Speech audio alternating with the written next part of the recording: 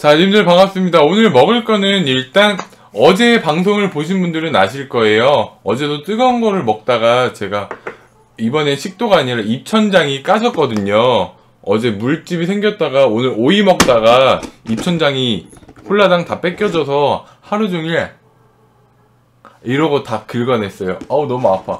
그래서 오늘은 조금 시원한 물회를 준비했고요.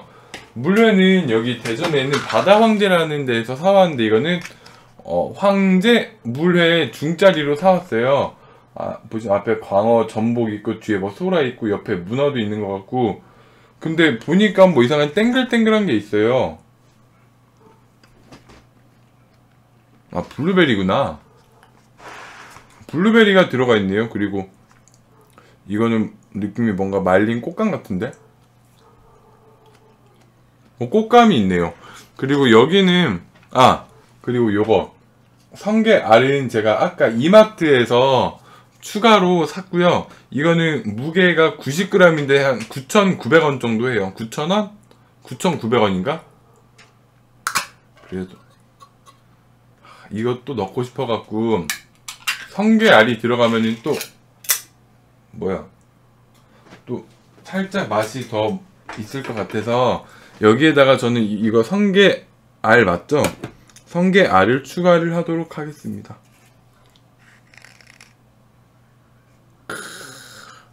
맛있겠다. 일단 그냥 한번 먹어볼게요.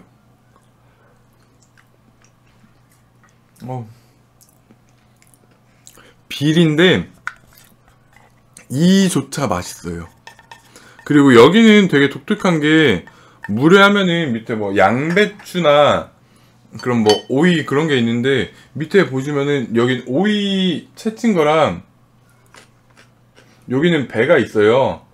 그래서 모르고 저는 배를 그냥 사왔거든요. 제가 추가로 넣으려고. 근데 그래서 뭐 배는 딱히 넣진 않았고요. 여기는 물회 육수가 얼어 있어요. 이게 7만원, 이게 4만 몇천원에 다 해서 한 11만원 정도? 여기는 일단 슬러시 된 육수로 나오네요. 왜 이렇게 설명을 해드리냐면은, 님들 스폰이 아니라요, 일단 음식에 대해, 업체에 대해 어떻게 포장이 되는지 그런 것도 저는 자세히 알려드리고 싶어서 이렇게 다 일일이 설명해 드리는 거고요.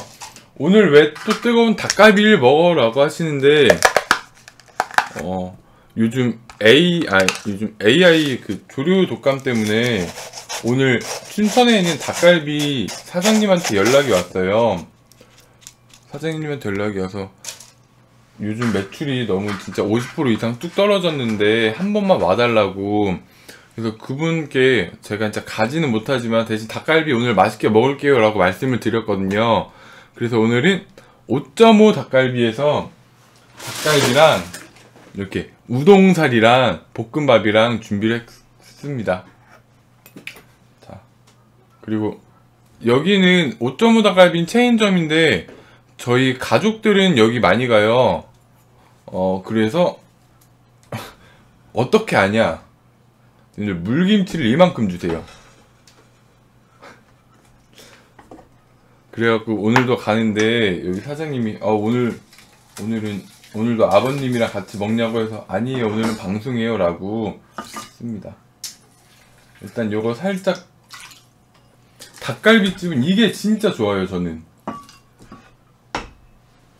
아무튼 님들, 조류 인플루엔자도 70도 이상에서만 이렇게 요리하면은 괜찮대요. 걱정하시지 말고 맛있게 드세요. 아무튼 요거 먼저, 물회 먼저. 슬러시 이게 녹으면은 그때 먹으면 된대요. 일단 비비고. 맛 괜찮다. 자, 이거 먼저 비비도록 하겠습니다. 밑에 흰 게 무예요. 무가 아니라 배. 여기는 당근도 없고요, 양배추도 없어서 조금 아쉽긴 한데 배가 정말 많아서 좋아요. 소리 좋죠. 여기에다가는, 그리고 제가 추가적으로 성게알을 추가를 했는데 성게알은 다 날라갔네요. 망했네요. 성게알이 되게 클 줄 알았는데 캔에 들어있는 거라 뭐 그래도 먹다 보면은 좀 비린 맛도 나고 할 거예요. 물에 슬러시 빛깔 고와요. 그쵸? 저 여기 처음 먹어봐요. 바다 황제를 예전에 가족들이랑 한 번인가 두 번인가 갔었는데 이렇게 포장까지 해주실 줄은 몰랐어요. 배 듬뿍 더 넣어요. 일단 여기 있는 거는 중짜로 다 가져온 거고 이따가 제가 베어 먹을게요. 치즈는 왜 없나요? 치즈는 오늘 너무 입천장이 아플 것 같아요. 아무튼 일단 이거 먼저 먹어볼게요. 물회를 살짝 덜어갖고, 그리고 녹화 전에 살짝 말씀드렸는데 감기 조심하세요. 물에 있는 검정색은 이거 콩이 아니라 블루베리예요. 블루베리를 넣어주셔. 되게 독특해.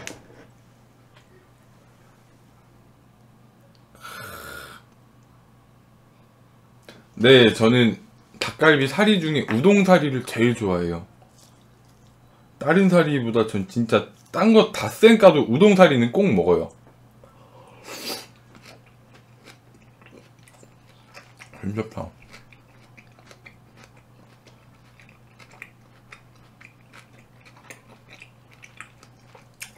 물에는 중짜가 7만원, 대짜가 9만원. 아, 그냥 대짜 살걸. 중짜가 한 3, 4명이서 먹는다고 하더라고요.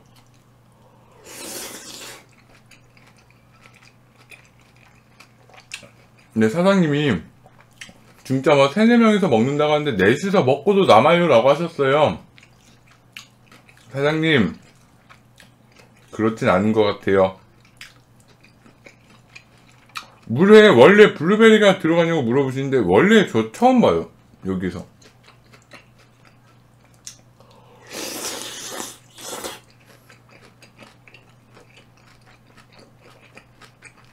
아, 시원해.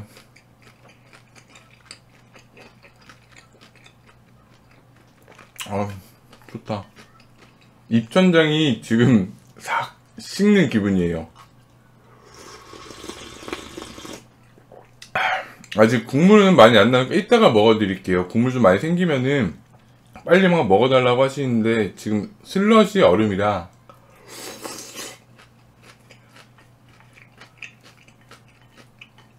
여기 바다왕제가 5.5 닭갈비랑 가까이 있어요. 은행동이랑 중구 그쪽.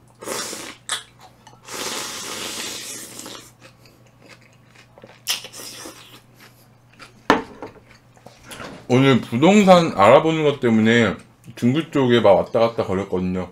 전세가 없어. 시원한 거 먹으면은 몸이 시원해져요. 그쵸. 맞아요. 시원한 걸 먹으면은 몸이 시원해져요. 아! 닭갈비 먹기 전에 먼저 먹어야 될 건 바로 요 떡. 떡이 먼저 익어요. 떡이 먼저 익으면 먹다가 고구마를 찔러 봤을 때 고구마에 젓가락이 들어가면 그때부터 닭갈비 먹어도 돼요. 마늘이랑 양파랑 얹고 초장도 살짝 얹어갖고. 꽃감이랑 같이 먹어줘요. 뭔 맛일까요? 그냥 블루베리나 꽃감이나 둘 다 달달한 맛이 나고요. 꽃감은 또 요즘 철이니까 넣어주신 것 같아요.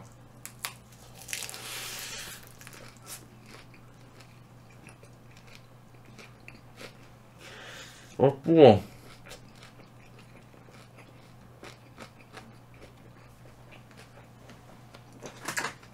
네, 원래 저 여기 처음 먹어서 배가 이렇게 있는지 몰라서 그냥 배를 더 추가로 샀어요. 근데 배가 밑에 너무 많아갖고. 여기 블루베리가 어울리냐고 물어보시는데 이 매콤하고 조금 물회가 맵고 달잖아요. 육수나 요런게. 근데 거기 블루베리가 또 들어와서 그냥 상큼하고 달달한 맛? 상큼보다는 좀 더 단맛이 톡 튀어나와요. 한 번 더.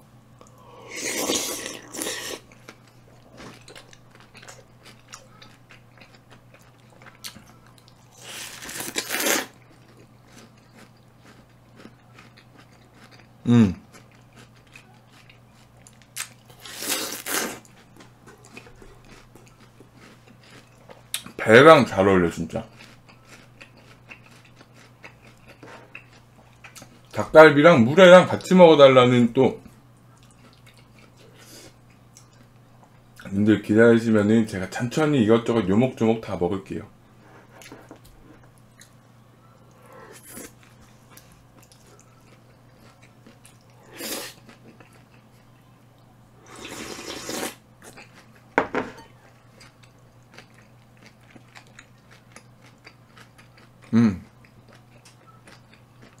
님들 혹시 이렇게 같이 시켜 드시면은 같이 드시진 마세요. 이게 음식 두 개가 모여서 새로운 맛있는 맛이 나와야 되는데 안 나와요. 맛 없어요. 차라리 이거 물회를 쌈을 싸먹는 건 괜찮을 것 같은데, 제발 물회에 면 좀 말아 먹어줘요 라고 하시는데, 여기에서 포장을 하면 설명서가 있거든요. 이 슬러시가 다 녹으면 그때 소면을 넣어서 먹으라고 하셨어요. 여기 소면도 요거 하나 주셨어요. 요것도 하나 꽉 채워서 주셨고요. 이따가 여기에다가 햇반 하나 뜨끈하게 데펴갖고, 우리 오랜만에 한번 투표해 봅시다. 나는 물회 먹을 때 찬밥 넣는다 1번, 뜨거운 밥 넣는다 2번. 찬밥 1번, 2번 뜨거운 밥. 과연 어떤 의견이 많을까요?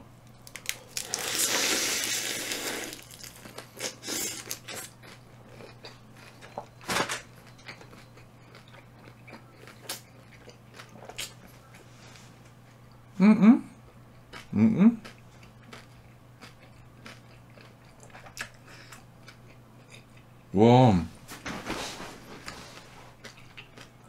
찬밥이 많구나. 한 7대3, 8대2로 찬밥이 훨씬 많아요. 님들 저랑 안 맞는 것 같아요. 저는 뜨거운 밥을 찬 물에다가 넣으면은 이게 진짜 맛있어져요. 미지근해지면서 나랑 안 맞아.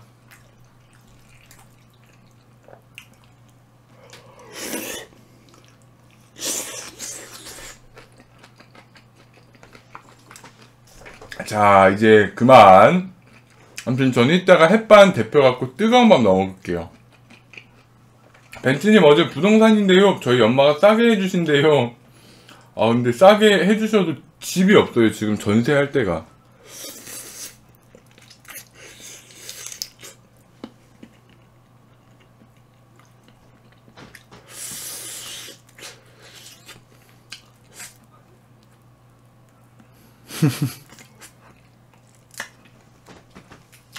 그럴 거면 왜 조사했어? 라고 하시는데, 그냥 궁금해서. 진짜 그냥 궁금했어요. 저는 당연히 뜨거운 밥이 많겠구나 라는 생각으로 일단 했거든요. 죄송합니다. 왜?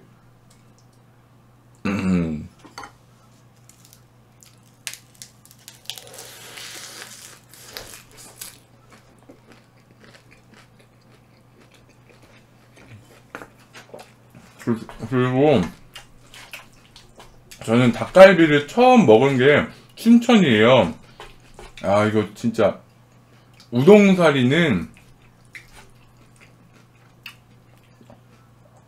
진짜 갓동사리. 아무리 쫄면사리, 라면사리가 많다곤 하지만 저는 이 우동사리가 짱인 것 같아요.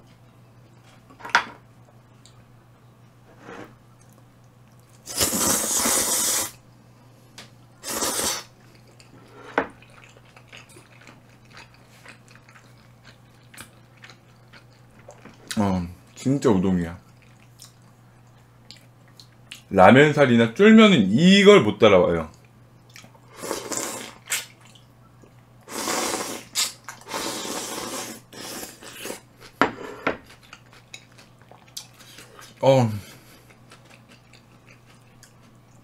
좋다.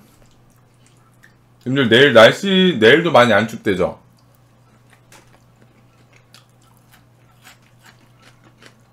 우동사리 진짜 어디 넣어도 맛있어요. 떡볶이 엄마가 라면사리랑 헷갈려서 넣었는데도 맛있는. 그럼 어머니가 일부러 넣으신 거예요. 내 새끼 맛있게 먹이려고.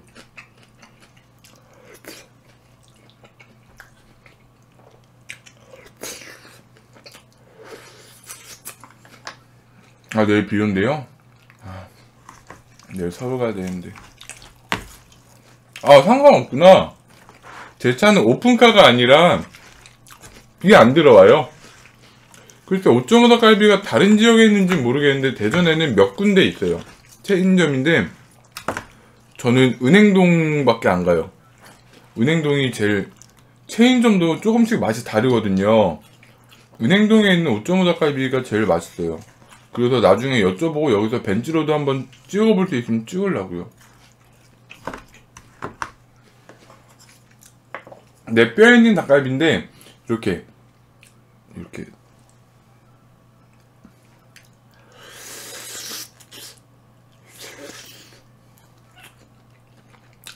원래 닭갈비 먹을 때는 이렇게 입 옆에만 묻히고 먹다가 닦아준대요. 요거는 중짜 7만원이에요 7만원인데 반찬은 따로 안 와요. 1000원에도 5.5 있어요? 체인이구나. 다른 지역에도 있네.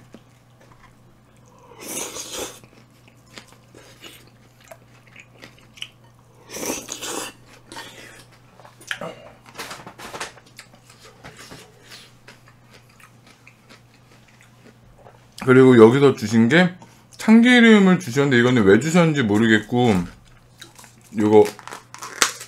요거를 깨를 주셨거든요. 이거는 지금 뿌렸네요. 죄송해요. 자꾸 제 맘대로 이렇게 해갖고 의견을 여쭤보려 했는데 마음이 너무 급했네요. 목포에도 있어. 오.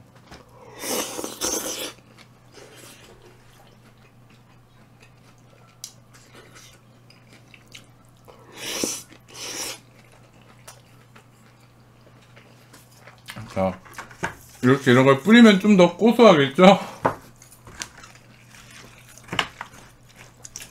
당진에도 있어요? 오, 많다. 근데 아무리 진짜 같은 체인점이라도 매 가게마다 조금씩 다른 것 같아요.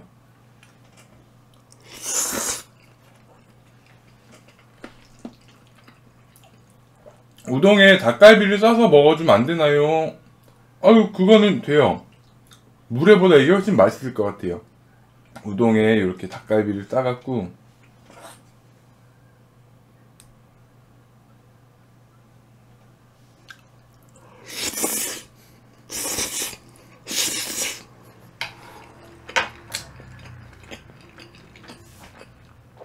이거는 뜨겁진 않고 그냥 따끈따끈 베이커리 따따백. 만화책이구나.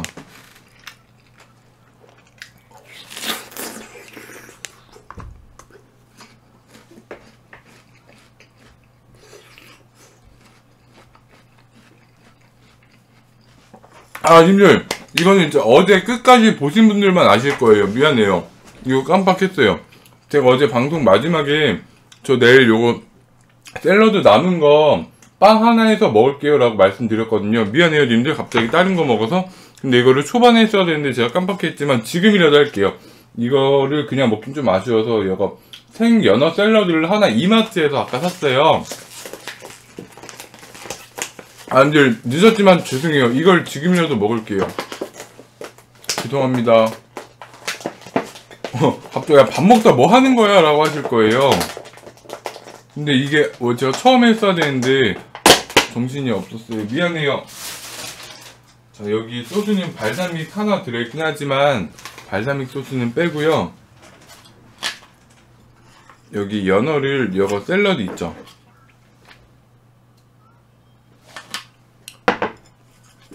여기다가 연어랑 샐러드들이랑 좀 더 매우 많네요.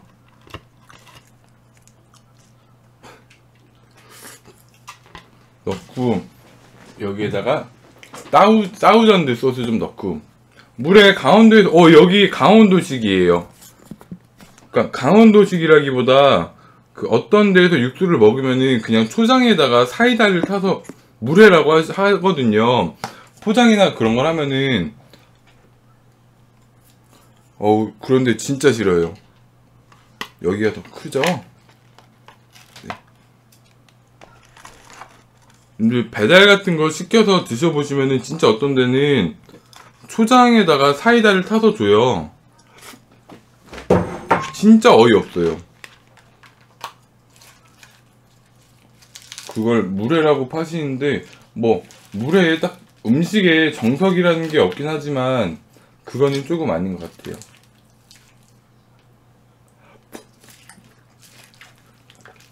자, 밥 먹다가 쟤 뭐하냐 싶겠지만 어제 약속을 지키는 중이에요.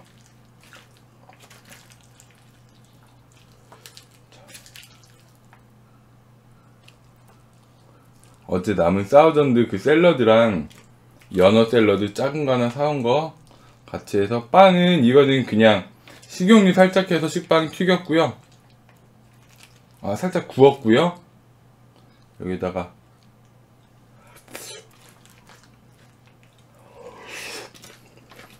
너무 많다.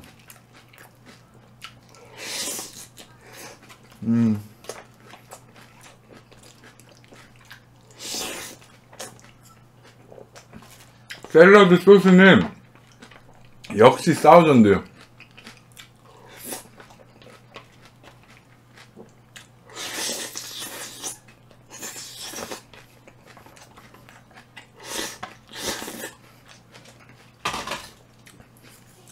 방이 따뜻한가봐요. 육수 금방 녹았네요. 요거 옆에 있어서 그래요.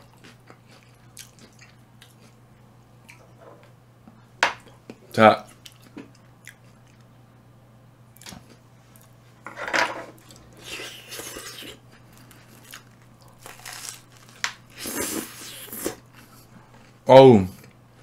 아침 같다.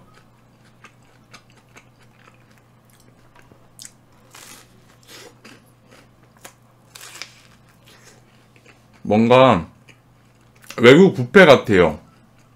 호텔 뷔페.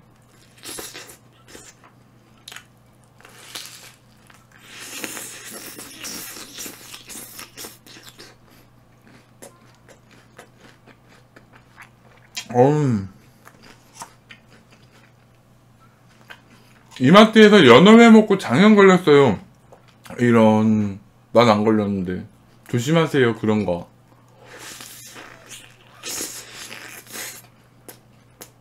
와.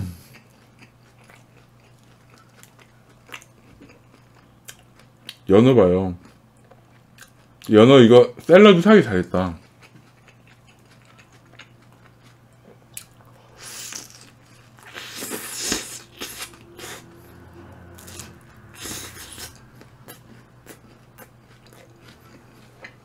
너무 맛있어요. 빵이 올린 샐러드가 가격이요 3,680원이요.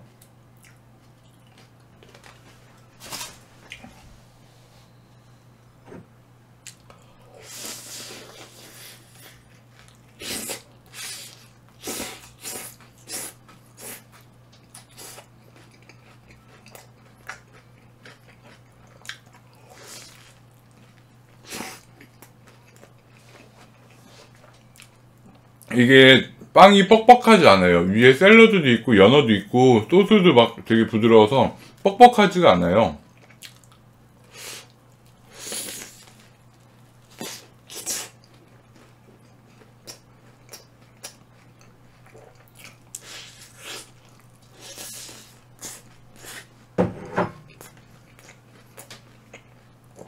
자, 근데 갑자기 중간에 이상한 거 먹어서 죄송합니다. 오늘 거랑 조금 맞진 않았지만 저도 너무 먹고 싶었어요.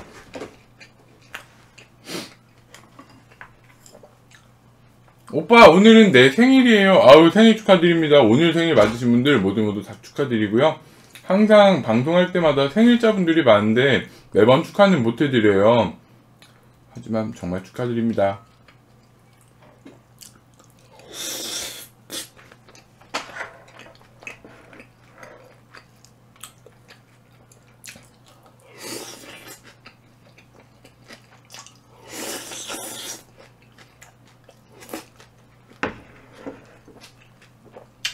오늘은 마실 음료수보다는 여기 물김치?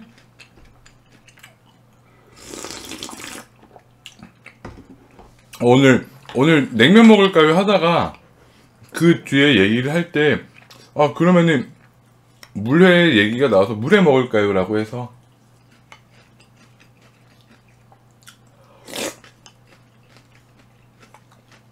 배가 들어가니까 확실히 더 달다.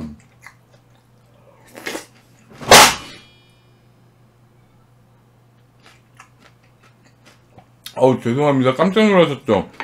저는 안 놀랐는데 보시는 분들 깜짝 놀라셨죠? 죄송해요.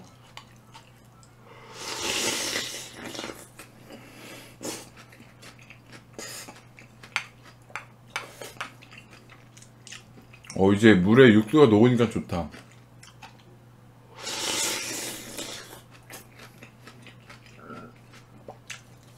저 안 놀랐어요. 밑에 그 버너가 떨어졌어요.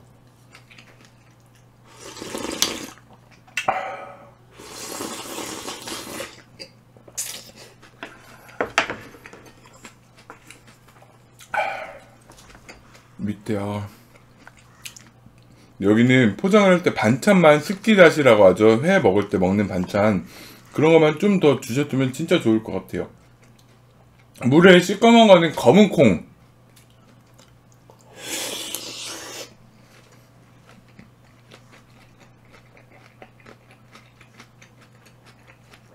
이 아니라 블루베리. 형 사람이 이렇게 순해요. 저는 착한 사람은 되고 싶은데 호구는 되긴 싫어요. 착한 사람이랑 호구랑 진짜 한 끗 차이긴 하지만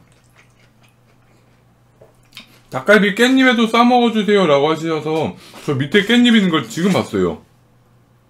어우, 말씀해주셔서 감사합니다.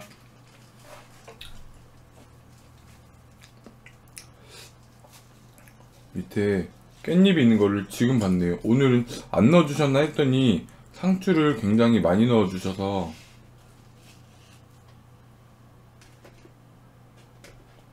양파, 마늘. 닭갈비 먹을 땐요 님들 일단 쌈을 하나 넣고 다음에 바로 해야 될 행동이 있어요.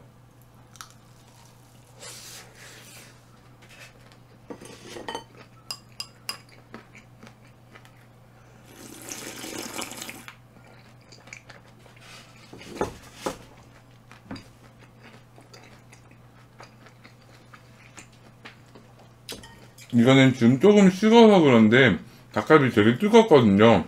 그때 진짜 물김치, 와,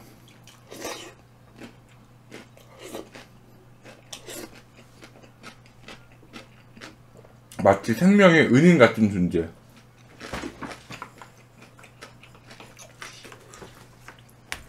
이제 여기 있는 회를 한 번 더 끄집어내고 여기에다가 소면을 넣을게요. 그 다음에 소면을 먹고 다음에는 뜨거운 밥, 국물 한 숟갈만요.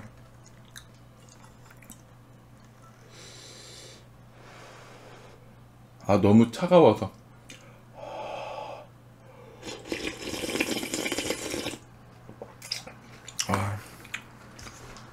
좋다.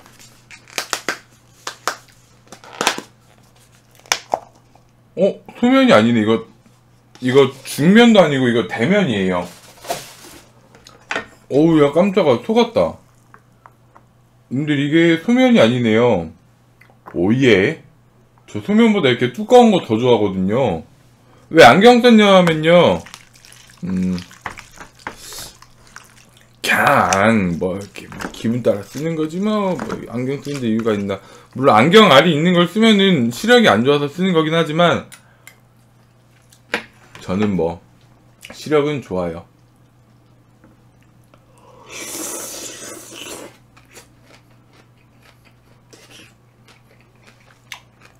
아, 부른 건가?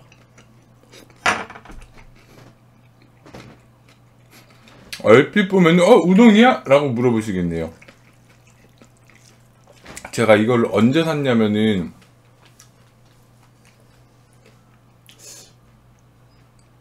결제한 시간이 나오거든요. 제가 이걸 8시 35분에 샀어요. 일단 님들 면 많이 부른 면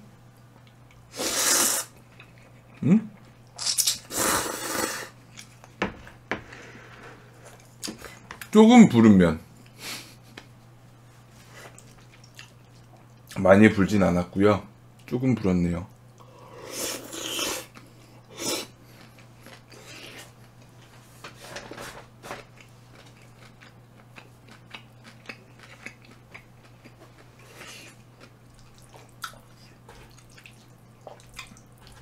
근데 면을 되게 조금 주신 줄 알았는데 여기다 풀어놓으니까 많죠, 생각보다.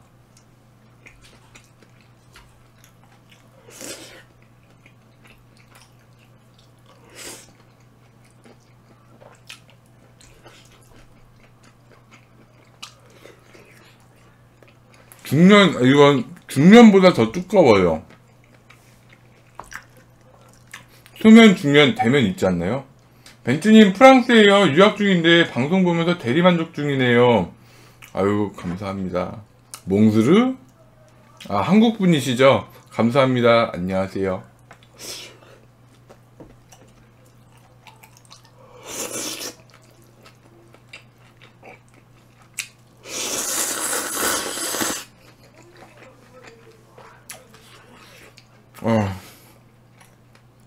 너무 좋다. 저는 물회 유명한 집 아주머니랑 친해서 그냥 가면 공짜로 줘요. 아직 어리죠? 크면 안 줘. 진짜 안 줘. 어릴 때는 막 슈퍼 가도 아저씨가 과자나 막 그 초콜릿이나 그런 거 가끔 막 공짜로 주셨는데 이제 중학생 되고 조금 이제 사춘기가 되고 2차 성징이 시작되고 하니까 안 주시더라고요. 한마디로 털남 안 주세요.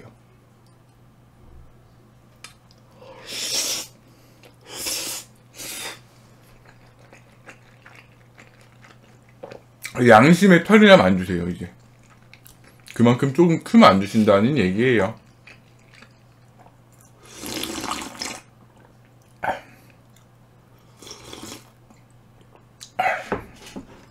이번에는 상추랑 깻잎이랑 같이 닭갈비 좀 숟가락으로 퍼먹어줘요. 겁나 좋아.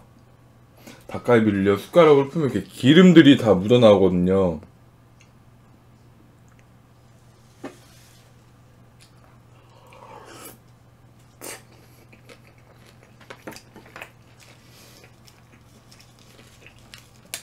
그 양심에 막 털이 난다 하잖아요.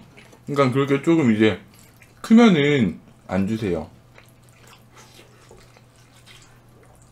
근데 저는 막 그 슈퍼에다가 어릴 때 빼빼로데이나 그럴 때 정말 아무것도 모를 때 거기에서 빼빼로 막 제가 만약에 3개를 사야 돼요. 필요해요. 4개 사서 막 거기 아저씨 드리고 그랬어요.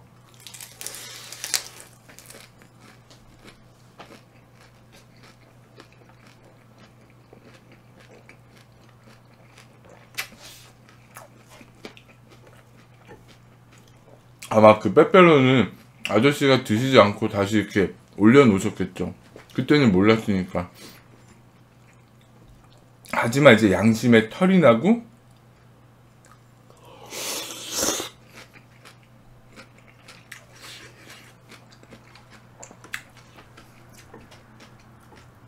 네, 저 포켓몬스터 좋아하는데 저는 151번까지가 좋아요.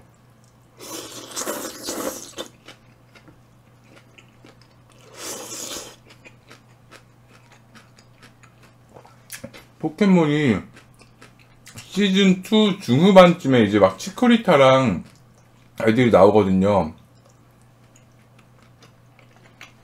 그때부터 좀 별로. 피카츄, 라이츄, 파이리, 꼬부기, 버터풀, 야도란, 피존투, 또가스가 나올 때가 정말 재밌었어요. 자, 우동을 호롱 먹는 것도 좋지만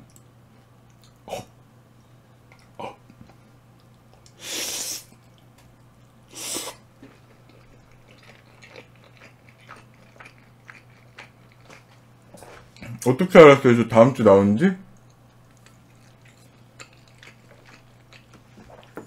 포켓몬스터가 좋아요? 짱구가 좋아요? 사람들이 너무 극단적이야. 진짜 사람들이 뭐 아니면은 다 도야. 우동사리가 질리지, 그러니까 질린다가 아니라 진리다. 우동사리는 진리다. 이거죠? 진리. 진짜 할 때 질이 아니라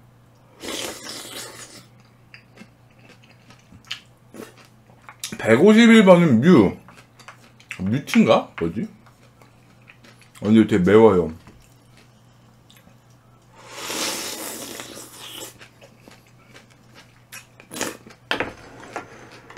묘하게 계속 맵다. 아니요, 저 곱창이나 대창이나 막창 배우고 싶어요. 먹어보고 싶어요.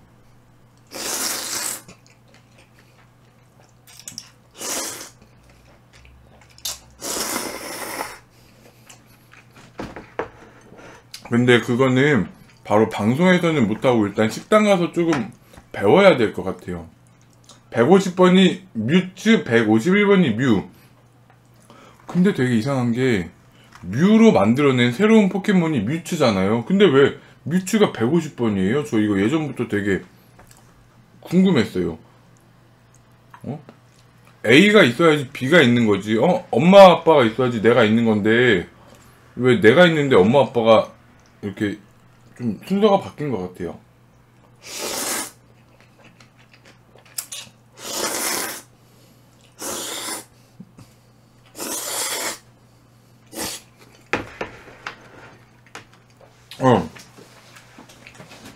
빨리 밥 돌려야 돼요. 지금 찾아봤는데 뮤츠가 먼저 만들어지고 뮤를 아 진짜요? 아 그러면은 27년 동안 의문점을 15년 동안의 의문점 해결 한순간이네요. 벤츠님 물에다가 면하고 참기름하고 넣어서 먹으면 그래서 주셨구나. 이 참기름은 왜 주셨지? 뭐 잘못 주셨나 생각을 했는데 님들 왜 다 늦게 말씀해 주세요? 맨날 다 먹고 얘기해줘. 막 진짜 감사합니다. 늦게라도 이렇게 한번 맛있게 먹어볼게요. 뮤는 원래 넣지 않는 포켓몬인데 오류로 인해 들어가게 되어서 그래요. 오박사님이세요? 저분 최소 오박사님이시네요. 아 진짜 아들님 말했어? 못 봤어. 미안해요. 원래 게임 용량 때문에 150번까지 만들고 남아서 넣은 게 151번 뮤예요. 깍두기구나. 뮤가 깍두기네요. 우리 막 뽑아갈 때 너 가져. 오 진짜 이거 처음부터 물회랑 먹어도 맛있었겠는데요? 그러니까 물회를 그냥 먹다가 중간 정도 너무 맵다 라는 생각이 들면은 그때 참기름 넣어도 되게 괜찮을 것 같아요. 주인공이 뮤츠를 먼저 발견했어요. 그래요? 아, 나 다 봤는데.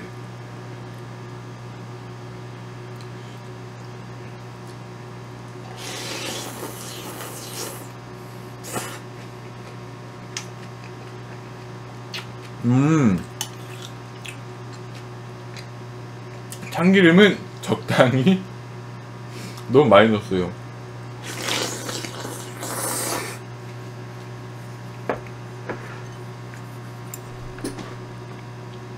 기름은 섞이지 않으니까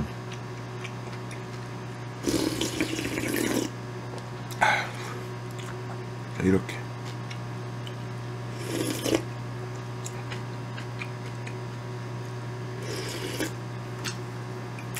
뮤 눈썹을 주어서 뮤추를 만들었다고요?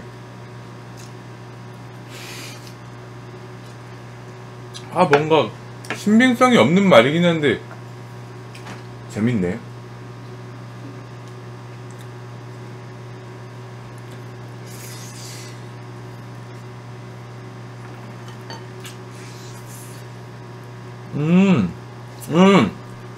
정리 한 방이 됐다.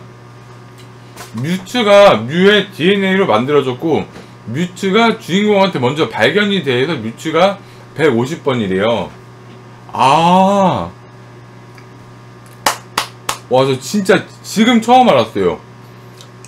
초등학교 6학년, 5학년 때, 아, 왜 뮤가 151번이지?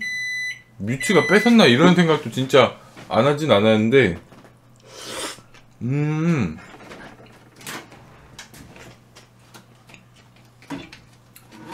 그리고 닭갈비를 드실 때 그냥 잘 잤다 이렇게 볶음밥을 해 드셔도 좋은데, 이 쌀밥 있죠? 김이 모락모락 나는 흰 쌀밥에다가 닭갈비 이렇게 얹어갖고 먹잖아요. 진짜 맛있어요. 갑자기 포켓몬 얘기를 왜 하는 거죠? 의식의 흐름? 제 방송 주제는 없어요. 먹는 얘기도 하고요, 뭐 포켓몬 얘기도 하고요, 뭐 이상한 얘기도 많이 해요. 여기다가 닭갈비 밑에 기름 많은 부분, 막 배추, 깻잎, 고기, 떡 다 해갖고. 벤츠님 덕에 이번 주에 남자친구랑 물회 먹게 됐어요. 축하드립니다. 자, 이렇게 뜨거울 때 필요한 게 뭐다? 이거다. 물김치. 아유.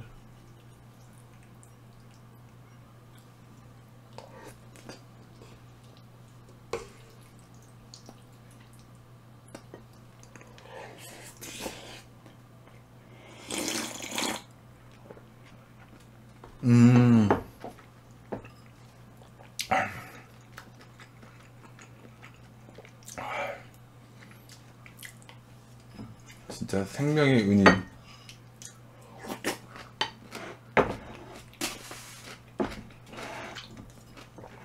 저는 덕분에 집에서 혼자 물회 먹게 생겼네요. 저분은 애인이랑 먹는데 괜찮아요. 혼자 먹으면은 더 많이 먹을 수 있어요. 자, 이제 이 뜨거운 밥을 이렇게, 자, 집에서 님들 커플 세트 시키면은 혼자 드시는 분들 개이득이에요. 물회는 저는 뜨거운 밥 이렇게 하면은 차가운 육수랑 요 뜨거운 밥이랑 만나서 중간 단계가 돼요.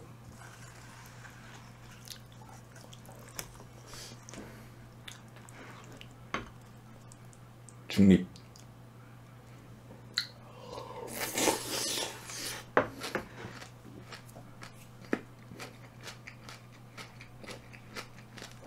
너무 좋아요. 저는 밥이 뜨거우면은 국은 차가운 게 좋고요, 밥이 차가우면 국이 뜨거운 게 좋아요.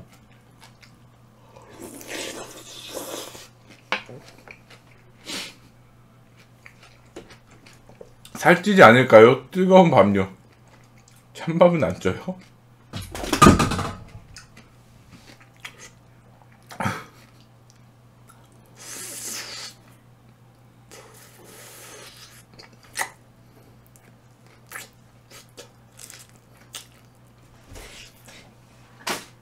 근데 저는 어릴 때부터 춘천에서 닭갈비를 먹었다 했잖아요. 혹시 춘천에 네모난 불판, 우리 식당에 가면 있는 동그란 철판 말고 네모난 거 진짜 열댓 명이서 먹는 거 아시는 분들 계세요? 요즘은 많이 없어지긴 했는데 소면 남은 게 없어요. 미안해요.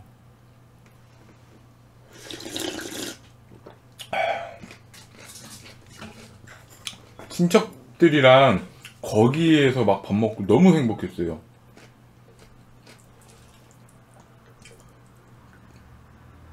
진짜.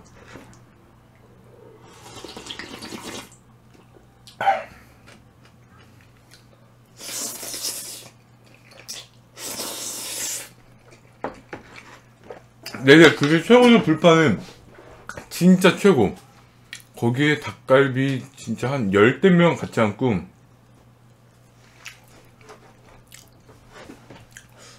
오늘 제가 말이 너무 많죠?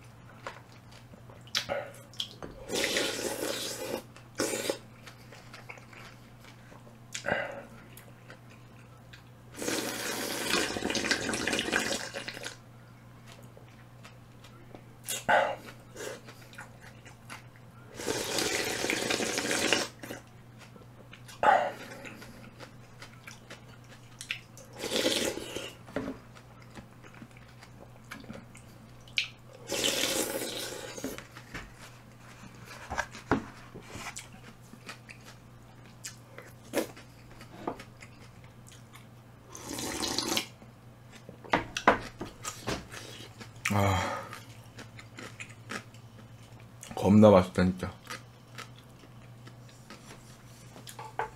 왜 말이 없냐면은 또 제가 또 말이 너무 많은 걸 또 싫어하시는 분들도 계셔서 그분들도 좋아하시는 방송을 하고 싶어서. 뒤에 심순이 들고 있는 거 뭔가요? 한 입 베어 먹은 도넛?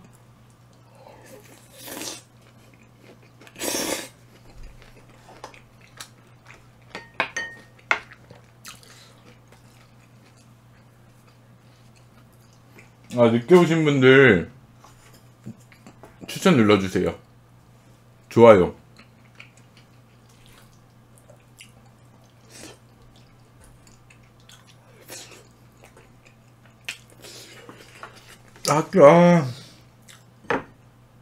입천장에 입천장 까졌잖아요. 이제 물집 잡힌 게 지금 까졌다고 했잖아요. 거기에 뜨거운 게 나니까 이게 달수록 막 미치겠네요. 네, 추천 감사합니다. 좋아요 감사합니다. 아니요, 저 이거 은행동에서 시켰어요. 닭갈비 시킨 게 아니라 포장.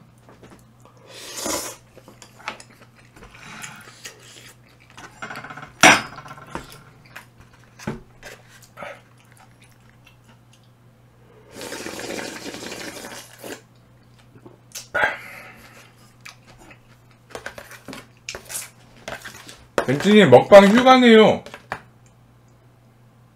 왜요? 나 휴가 가기 싫은데.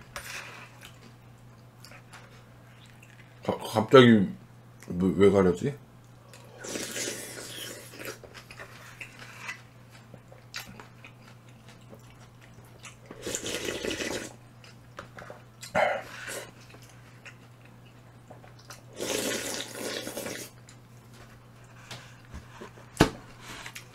이거를 보통 한 4분 정도가 드신다고 하더라고요.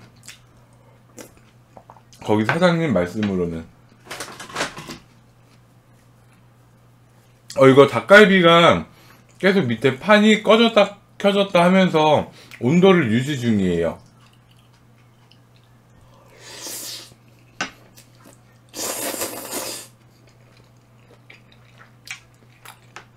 아니요, 저 아직 물닭갈비는 먹어본 적은 없어요. 저도 육안에는 먹어봤는데 육안에는 맛있긴 한데 저는 그래도 닭갈비는 여기 5.5가 제일 난 것 같아요. 그러니까 제 입맛이 여기에 길들여졌어요. 저희 가족들이 맨날 일로만 가다 보니까, 그리고 둔산동에도 있고 막 다른 동에도 있고 한데 다른 데 가봤는데 이 맛이 안 나서 안 가요. 그래서 그냥 여기로 가요, 닭갈비 먹을 때. 근데 딴 데도 맛있는 데 많아요, 되게. 저렇게 닭갈비 밑에 꼬다리 좀 남은 것들은 뒤에 뜨거워.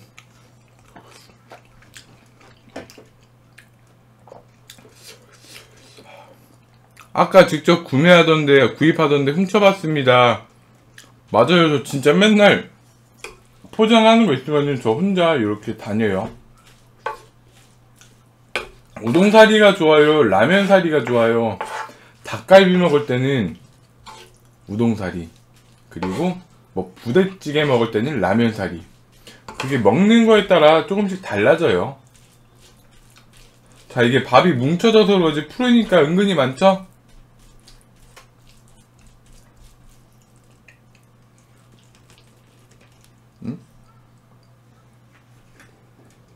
요즘 닭갈비들은 야채들만 있어 뭔가 만족스럽지도 않네. 요즘은 야채도 안 줘요. 진짜 어떤 데는 야채도 안 주고,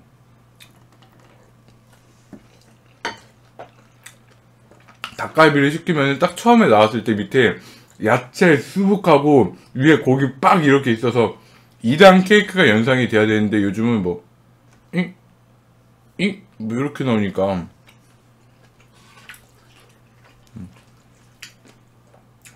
야박한 세상이에요.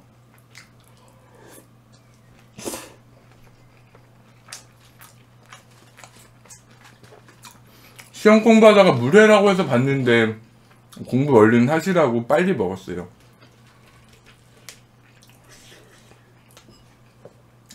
저는 닭갈비 먹고 마지막에 밥을 먹는 게 좋아요, 중간에 먹는 것보다.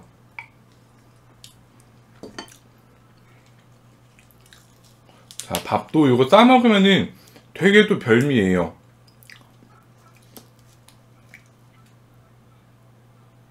코난 하나?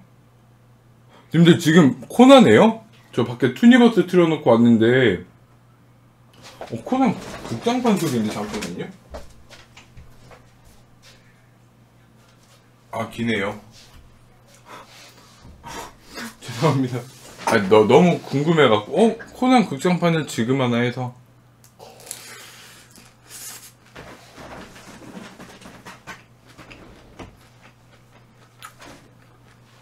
코난 극장판을 지금 하네요.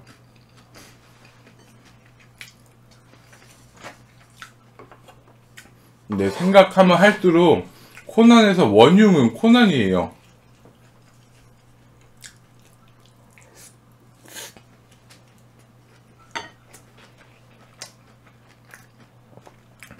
코난이 가는 데마다 살인이 일어나고 안 좋은 사건이 일어나고.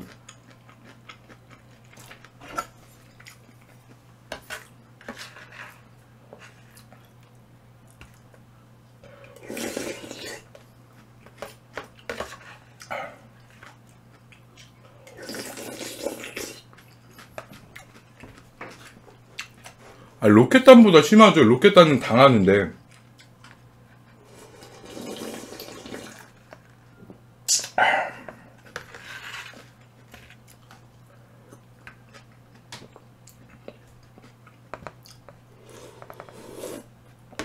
어우, 좋다.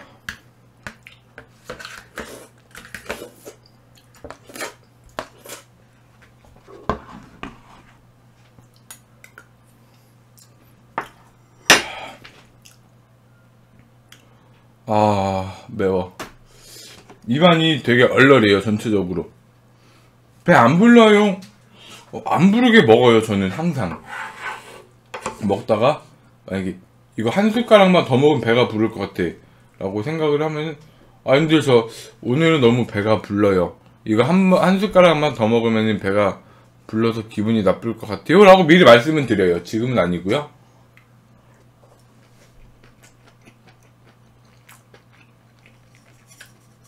아니요, 아까 뭐 곱창 얘기 나온 게 거기 간 적이 없어요. 저 지금 밥 먹고 약 먹을 거예요. 지금 조금 머리가 살짝 띵해져서. 안 돼. 밥 먹고 약 먹을 거예요. 코난은 개인적으로 키드 나오는 편만 봅니다. 아유, 똑같은 놈들끼리 뭐.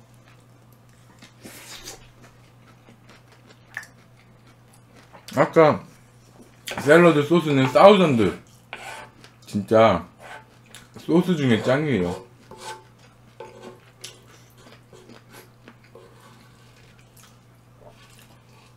저 지금 뭐 식도도 뭐 조금 이제 조금 남았고, 입천장도 조금 다쳤고, 다칠 데가 없어요, 이제 입 안은.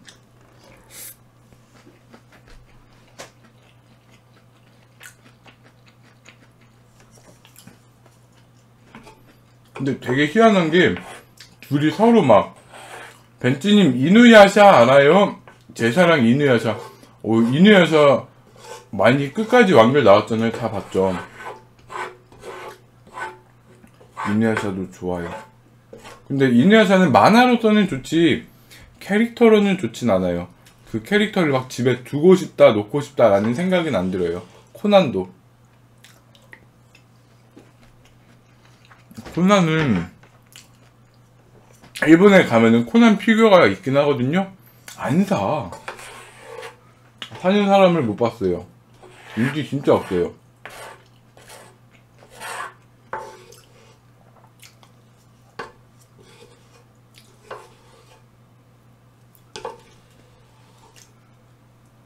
자, 그리고 많은 분들은 아니지만 몇몇 분이 요거 배 때문에 힘드셨을 거예요. 저 배.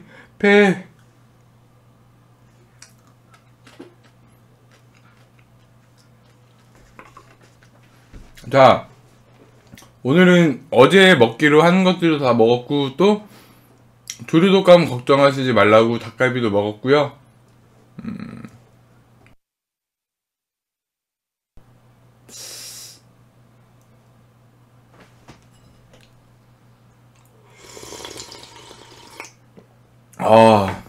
역시 마무리는 한잔 해야죠. 맛있게 잘 먹었습니다. 안녕. 오이가 있었네. 미안해. 이건 진짜 못 봤다. 오이.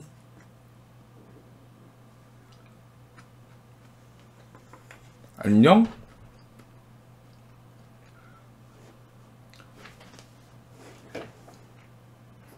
오이는 진짜 못 봤어요.